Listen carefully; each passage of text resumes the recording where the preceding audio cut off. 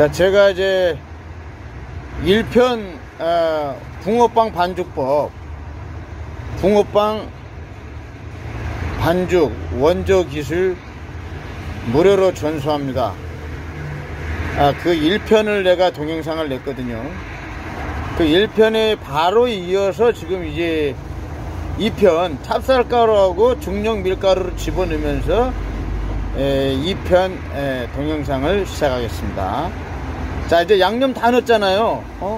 뭐 한 12가지 정도 되는 양념이 다 들어갔습니다. 다 들어갔고 배합도 다 끝났어요, 드릴로. 그러면 이제 찹쌀가루를 여기서 찹쌀가루를 제가 집어넣습니다. 찹쌀가루, 보통 찹쌀가루가 300g 한 봉지씩 나와요. 그런데 저는 이제 지금 찹쌀가루를 50대 50으로 넣었어요. 밀가루 50, 찹쌀가루 50 된 거. 그래도 찹쌀가루가 50%니까 150g 되잖아요. 안 넣는 것보다 찹쌀가루 150g 들어가는 게 무진장 맛있어요. 쫄깃하고. 조금 차이지만은 넣으시는 것이 훨씬 낫습니다. 나는 재료비 투자해서 100%짜리 살래, 찹쌀가루. 그럼 더 맛있죠. 더 쫄깃하죠. 재료비가 비싸기 때문에 어느 정도 선에서 원가 절감하기 위해서 50대 50으로 넣으시라는 거. 그리고 이제 밀가루가, 중력 밀가루가 3kg 들어간다고 그랬잖아요. 그래서 중력 밀가루 3kg을 집어넣겠습니다.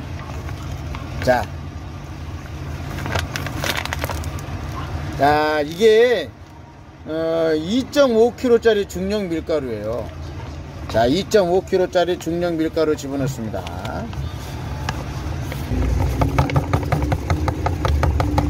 네, 2.5kg 들어갔어요. 근데 3kg 반죽이라고 했잖아요. 그럼 500g을 더 집어넣어야죠.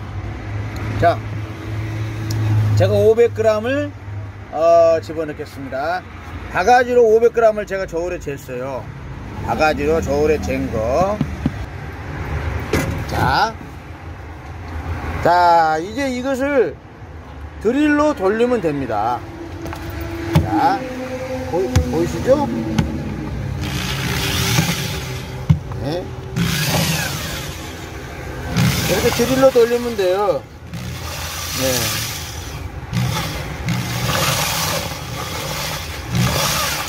네.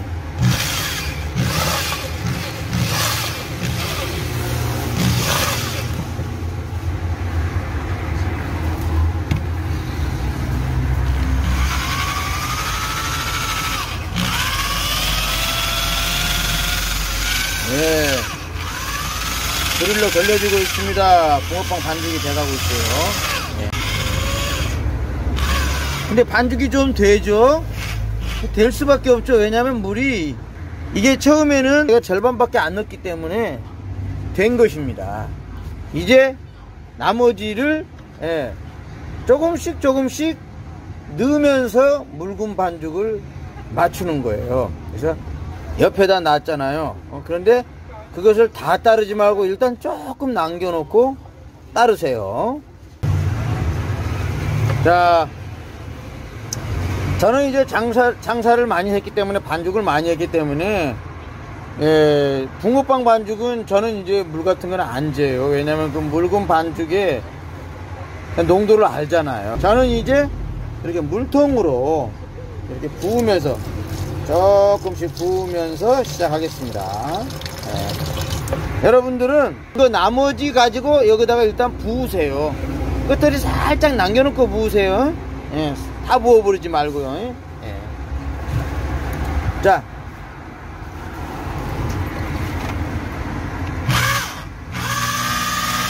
자, 돌리고 있습니다.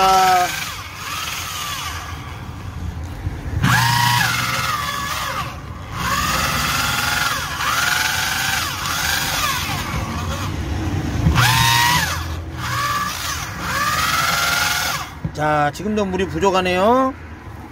예, 묽은 반죽이 되도록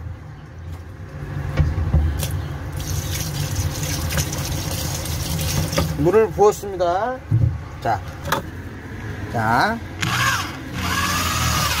이제 물을 좀 많이 부으니까 돌아가는 속도가 좀 더 이제 빨라지네요. 자, 여기 옆에도 이렇게 프로펠러로 이렇게 그어주면서 가장자리에 붙은 이 반죽까지도 조금 이렇게 좀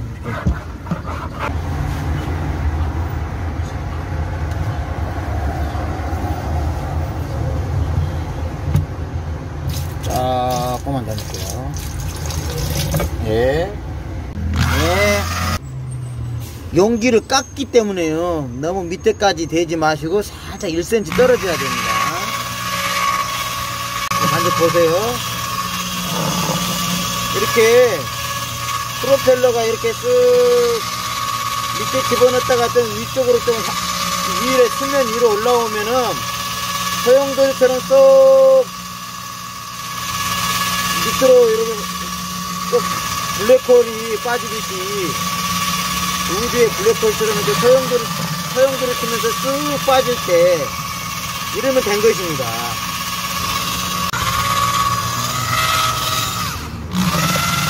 다 된 것입니다. 예, 이제 다 된 것입니다. 이게 뚝뚝뚝뚝 떨어질 때요.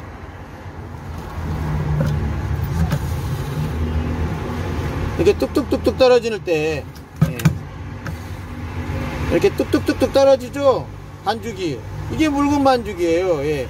이게 뚝뚝뚝뚝 떨어지고,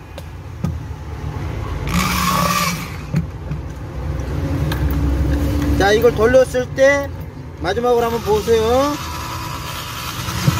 그럼 수면 위로 프로펠러가 올라올 때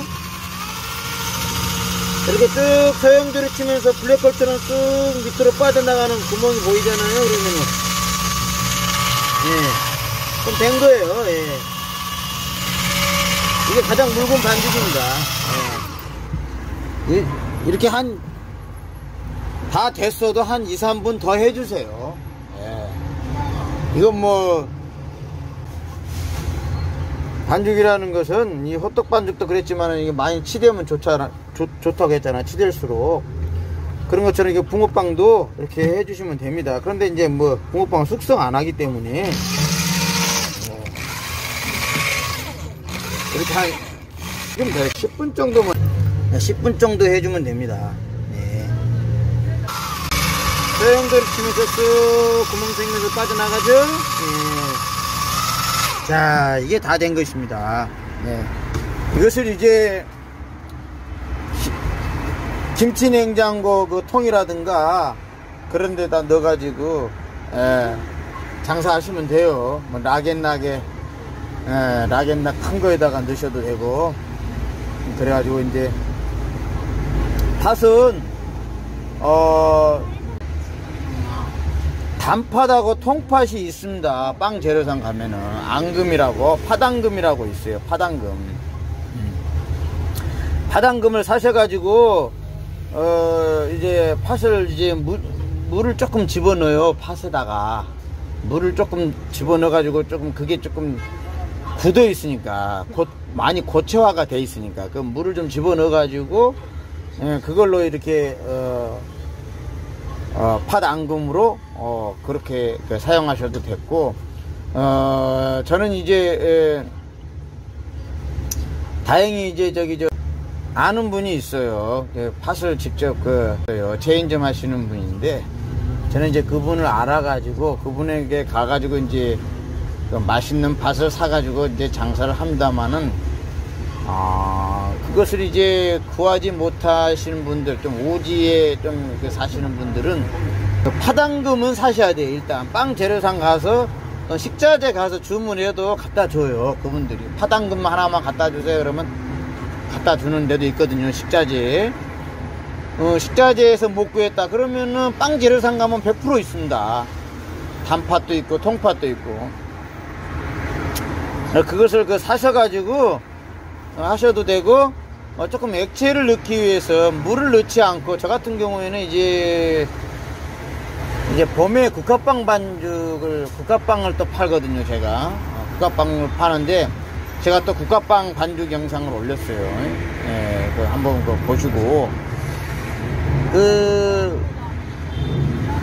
팥앙금하고요, 빵재료상에서 산 팥앙금하고 팥빙수 팥 있죠, 팥빙수. 예, 팥빙수 들어간 팥이 있어요. 그래서 저는 이제 팥빙수 팥하고 저기 같이 섞었어요. 굉장히 맛있습니다. 맛있어집니다. 그리고 물을 넣는 것보다, 팥앙금에다가 물을 넣는 것보다는 팥빙수 팥하고 이렇게 섞는 것이 질감이 훨씬 더 낫죠. 그래서 하여튼 간에 여러가지 방법으로 팥을 구하셔가지고 넣으셔가지고 이제 붕어빵 장사를 하시면 되겠습니다. 이 프로펠러가 달려있는 이 드릴 있죠, 드릴. 이것은 영등포 시장 가면은 다 있어요.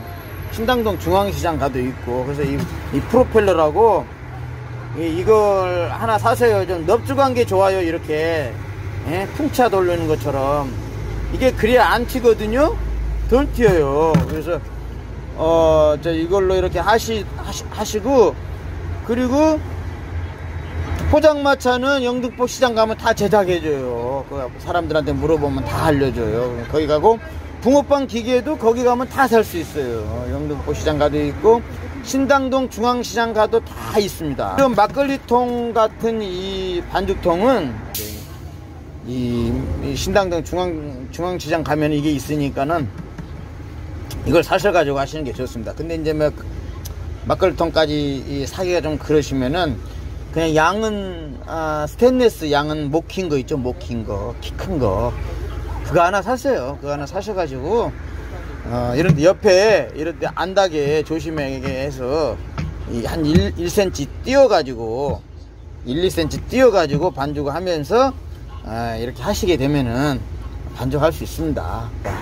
그러면 반죽 드릴로 마지막 마무리하는 영상 2편을 마치겠습니다.